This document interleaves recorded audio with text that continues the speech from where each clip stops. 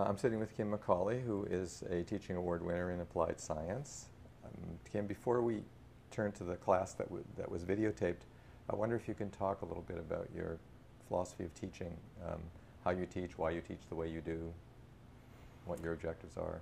Yes. Okay. Well, I like to use a lot of examples when I teach, and I like students to start with something particular that they care about and they can imagine, and then take those experiences and maybe even derive some mathematics from some particular things that they know about, and then generalize and then use those generalities to solve other problems that they're less familiar with. So I like my teaching to be more about discovery for the students rather than me just foisting things upon them and expecting them to learn. Another thing that one thing that I spend a lot of time on in my teaching is setting final examinations, because I post all of my old final examinations on the website for the course, and I know that every student who takes that course in all of the years to come will do those final exam problems. They may not do any of the unmarked assignments or anything like that, but they will do those old exam questions. And so if I set a high standard there and make sure that to do those questions they have to understand all of the concepts that I want them to know, then I've really done something. So I like to make them interesting, and I set them not so much for the day of the exam, but for the future students who will do those problems and learn from them. So far, when we've been thinking about inputs to chemical processes, we've been thinking about putting in step changes, just adjust the position of a valve from one position to another and then let it stay at the new level, or change the temperature of an inflow stream, or change the concentration of an inlet stream to a reactor vessel. What we're going to talk about today is what happens when we start putting in oscillating inputs, so sine waves or cosines, into a process. And you might ask, why on earth would we care?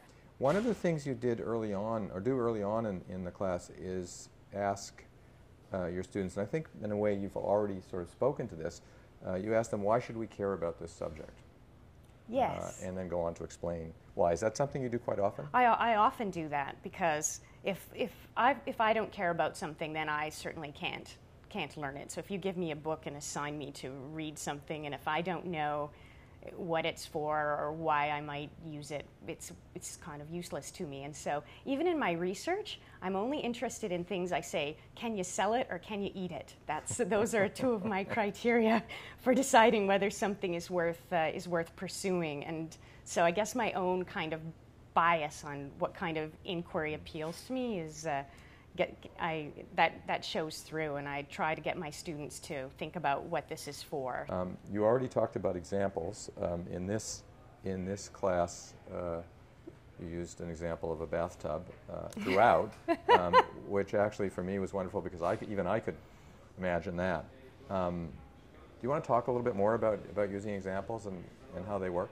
Yeah, I like to make sure that I have examples that are accessible, and that even if we're mostly going to be thinking about controlling some chemical plant that people don't know anything about yet, I like to use examples of automation and control from people's homes and from people's lives, so that the ideas aren't so foreign to them, and so they can immediately understand what is feedback control, what is it about, what is it for. Oh, I already have some kind of basis, and I have an understanding for this, and now I can go further. Let's think, we need to do a thought experiment. Let's think if we take any stable system and put in a sinusoidal system. So we're going to put in a sinusoidal input. So I want you all to imagine that you're at home and you're in your bathtub. Actually, you should imagine that you're at my house and you're in my bathtub, because my bathtub has one of those taps that if you pull over to this side, then just hot water comes out. If you put it over on this side, then just cold water comes out of the faucet. And you should imagine that while you're in the bathtub, you're stirring the water so that the temperature is uniform throughout. And so you're in my bathtub. And you're oscillating. Oh, the bathtub is pretty full of water, so it's going out through the overflow, you know, the one that keeps it from, if you keep running water in, that it keeps it from running out on the floor. So you're in my bathtub. You're swirling with one hand. You've got the, you're oscillating in a sinusoidal fashion with the faucet controller, with the tap back and forth. Okay, and what's going to happen to the temperature that you feel in the water in the bathtub is if you, so you start up, imagine we start with the bathtub pretty full and you get in and then you start oscillating the temperature of the inlet stream back and forth, mixing it up. Then the temperature in the bathtub water is going to oscillate up and down. And after a while, if you wait long enough and you stay in the bathtub and keep oscillating it back and forth, the frequency at which you oscillate the tap back and forth is going to be the same if you plotted the temperature in the bathtub over time. It's going to be the same as the frequency of the oscillations in the temperature.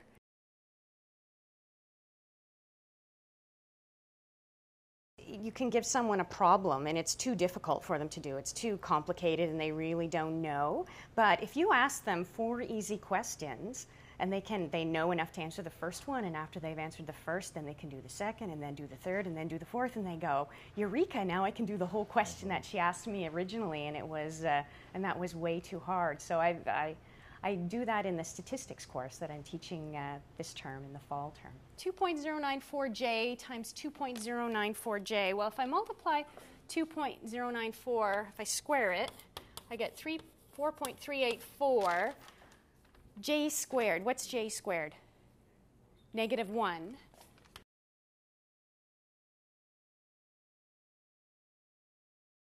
Even if they don't respond verbally, you can see their faces and you can tell whether they're lost or they're bored or if they're asleep. If they're asleep, well, they tried to come and stay awake and they're just tired, so you leave those ones alone. But if they look confused, then I'll say, if I know their names, and sometimes I'll say, hey, you're looking a bit puzzled or confused. Could you tell us about this? And so some students, I have to be a little bit careful because that makes some students feel nervous. So at the beginning of the course, I ask all of the students who wouldn't like me to pick them out and ask them a question about how they're feeling or what they think about a certain issue, and then I'll leave those alone. But the rest are kind of fair game. So if someone doesn't really have their hand up, but they look puzzled or they're thinking about something, I'll ask them, what are you thinking about this? And I always tell them that I'm really happy to get a wrong answer.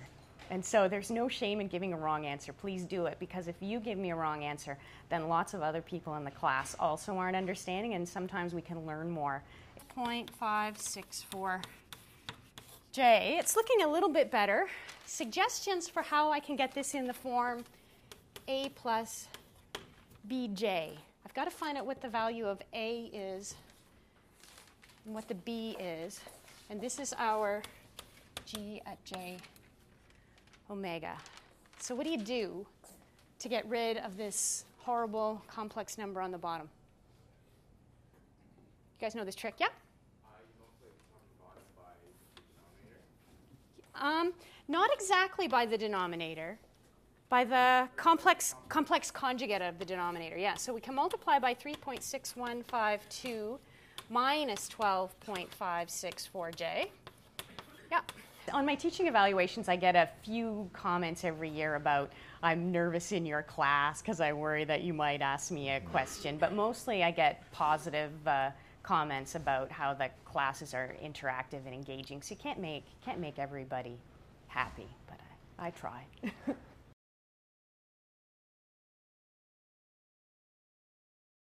I do use PowerPoint slides, and I post those on the web, and so students can write on them. But I specifically leave space where we'll have some question or we'll stop and do some example on the blackboard. And I think that rather than just flash equation after equation in PowerPoint slides, people can't learn that way. At least I can't. And there's so much information conveyed when someone does mathematics on a blackboard about the order they do things in, what they're thinking. You can stop halfway through in the middle of writing something and get some more ideas, write some notes down. And so the blackboard is very important. And I don't think I could use a whiteboard or I could use a document camera, but I need to be able to sort of write in real time, because if you have a good lecture, then you get lots of feedback from the students, and they they want to talk about things in different orders, and so it can't all come pre-prepared.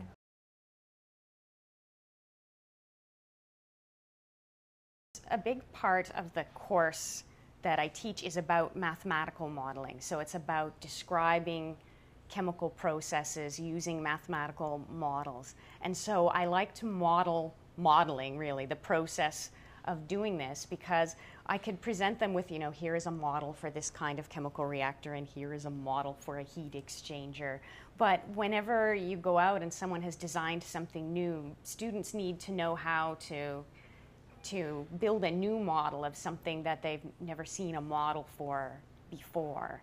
And it's like learning to play the violin, I guess, that we all should maybe do some playing together, and then they'll see and develop confidence that, oh, I can figure this out all on my own. I have this sort of toolkit, and I can get some tools out, and depending on what assumptions I can make myself some equations, and then I'll have a model, and won't that be lovely? And I like the students, when we're doing mathematical modeling, I like them to pick some things about what assumptions we'll make. And what assumptions you make when you're doing this modeling exercise depends on the physical process that you're really modeling. And so I say, well, can we assume that the temperature is going to be held constant? Is the density of the material going to change?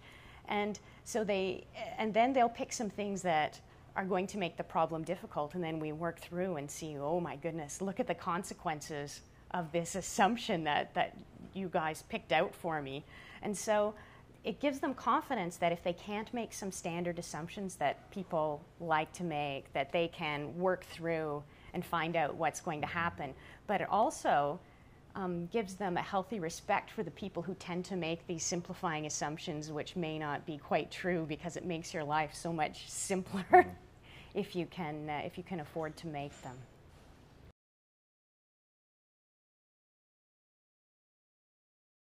I used to teach first-year chemistry to all 600 engineering students in 3 sections of 200, and I would give the same lecture 3 times a day. And I managed to keep those as very interactive lectures, and it was quite fun, because I learned a lot about teaching, because I would get to try things out and pilot them, and so I could do things differently in the 3 lectures during the same day and see how they worked out.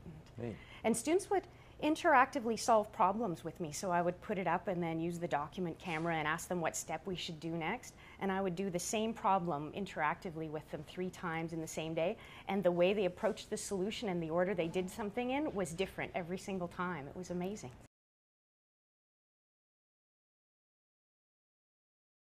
I have them do some computer-based assignments, and I always make sure that they work in pairs or groups of three, because I think they learn a lot from each other, and then they have discussions, and they get a lot more benefit out of these kind of problem-based learning assignments than if they just worked on them by themselves.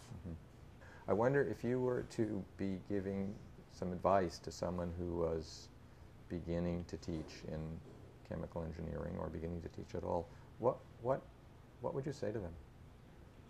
Don't be afraid to try some new things, and don't be afraid to fail at them, and don't be afraid to, if you try something and it doesn't work, to go back to what you were doing before as well. And look around, talk about teaching, get advice. So that's our job for next class. Okay? Thank you all.